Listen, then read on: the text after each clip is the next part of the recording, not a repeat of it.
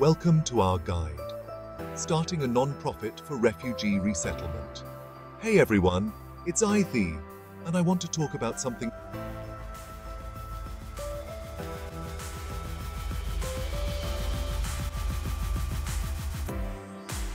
about long-term support and empowerment.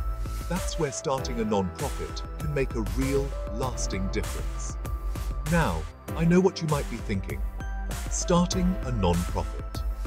That sounds daunting. And yeah, it's a big undertaking, there's no denying that. But it's also incredibly rewarding, and trust me, it's more achievable than you might think. That's why we're here today. In this video, we'll break down the entire process into manageable steps, providing you with a clear roadmap to turn your passion for helping refugees into a tangible reality. Let's dive in. Start with the heart of your organization, your mission and vision. What drives your desire to help refugees? What specific changes do you hope to see? Think about the specific needs you want to address. Are you focusing on a particular geographic area? Will you be working with refugees from a specific country or background? Defining your target population helps you tailor your services effectively. Next, consider the core services you'll provide. Will you focus on housing, legal aid, language acquisition, job training, or a combination? Remember, it's okay to start small and expand your scope as you grow. Finally, articulate the long-term impact you envision. Do you dream of creating a more inclusive community, empowering refugees to become self-sufficient? Painting a clear picture of your goals will guide your organization's development and inspire others to join your cause. Okay, we've got our mission, but now it's time to get down to the nitty-gritty research and planning. This step is all about transforming your passion into a practical plan. Begin by understanding the specific challenges refugees face in your target area. What resources are already available?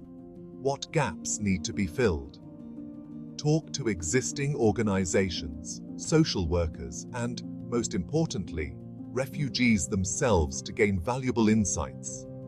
Next, define your organization's programs and services based on your research and mission. Will you provide housing assistance, language classes, job training? Be specific and realistic about what you can offer. Finally, assess the viability of your organization. Consider potential challenges, such as funding limitations or logistical hurdles. Evaluate the resources you'll need, from volunteers to office space. This critical self-assessment ensures you're starting on solid ground. Every successful nonprofit needs a dedicated team, a group of individuals as passionate about the mission as you are.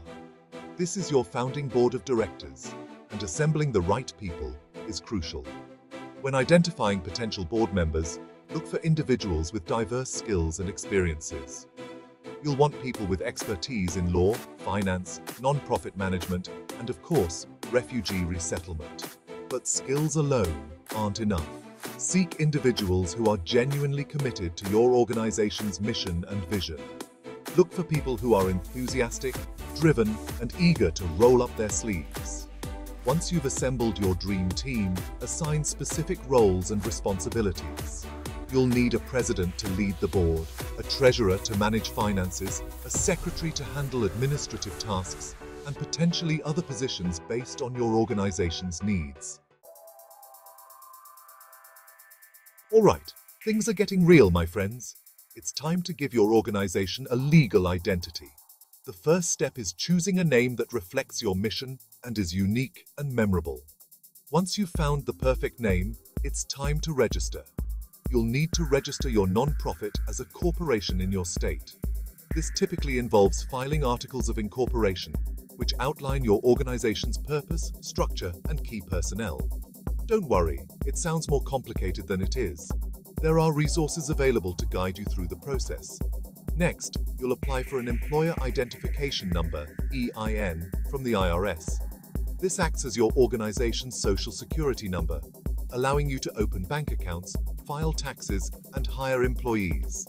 Remember, the specific requirements and procedures for incorporation and EIN application vary by state, so it's essential to consult with legal and financial professionals to ensure you're following all the necessary steps.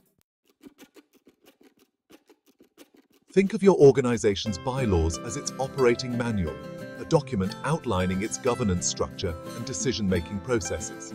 These bylaws are crucial for ensuring transparency, accountability, and smooth operations within your nonprofit. Start by defining your board's roles and responsibilities in detail. How often will the board meet? What are the voting procedures? How are conflicts of interest handled? Clear guidelines prevent misunderstandings and promote efficient decision-making. Next, establish policies for financial management. How will donations be received and used?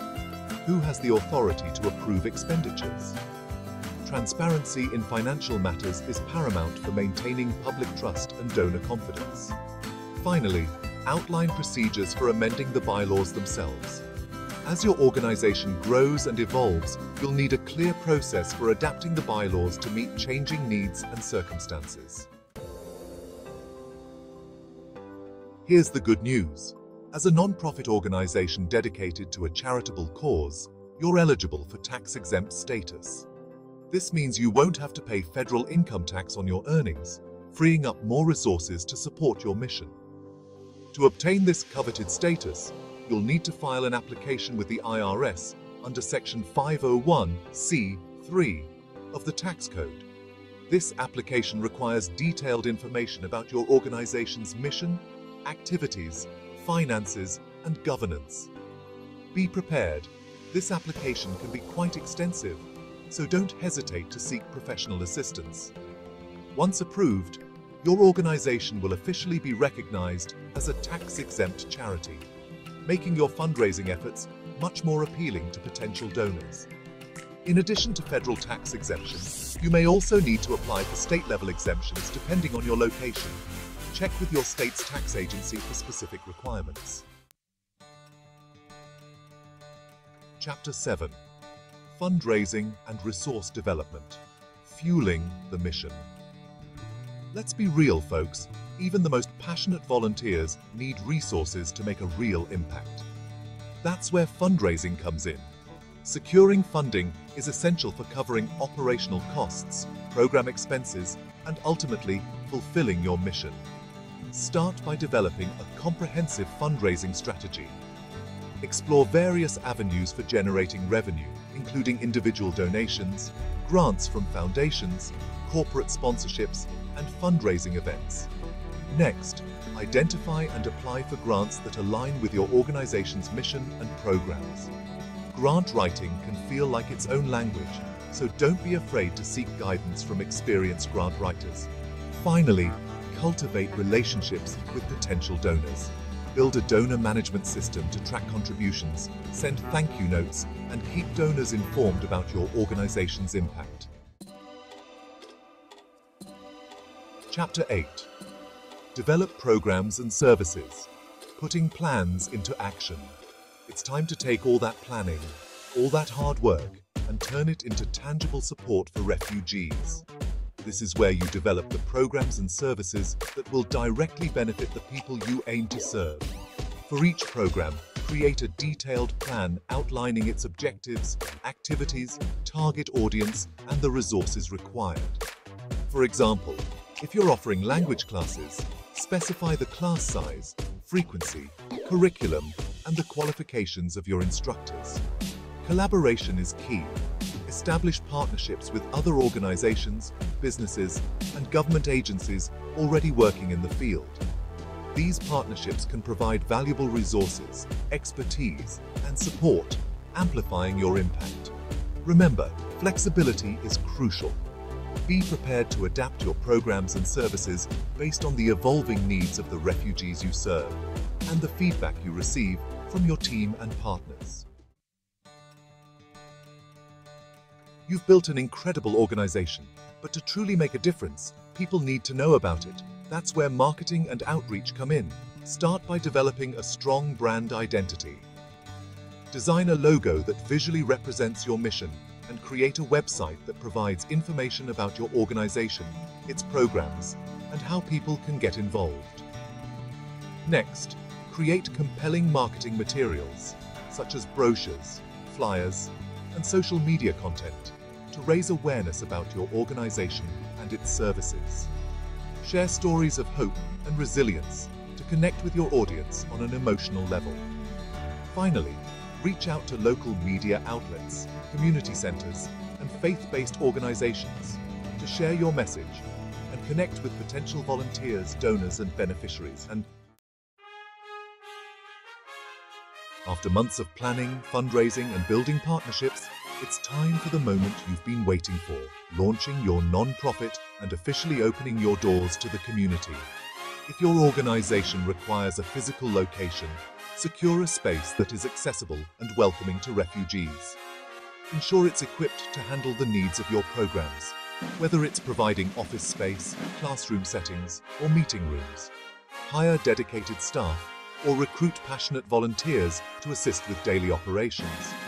Provide thorough training to ensure everyone is equipped to fulfill their roles effectively and compassionately. Finally, implement a system for tracking your progress and measuring the impact of your programs. Collect data on the number of refugees served, the outcomes achieved, and the challenges encountered. This data will be invaluable for securing future funding and demonstrating your organization's effectiveness. Congratulations, your nonprofit is up and running, but the journey doesn't end there. Maintaining a successful organization requires ongoing compliance, diligent management, and a commitment to continuous improvement.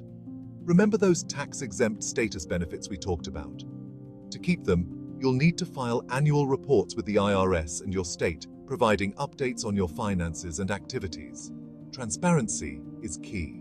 Schedule regular board meetings to review your organization's progress, address challenges, make strategic decisions, and ensure everyone is on the same page. Finally, conduct periodic financial audits to maintain transparency and accountability. This demonstrates your commitment to responsible stewardship of donor funds and builds trust with your supporters.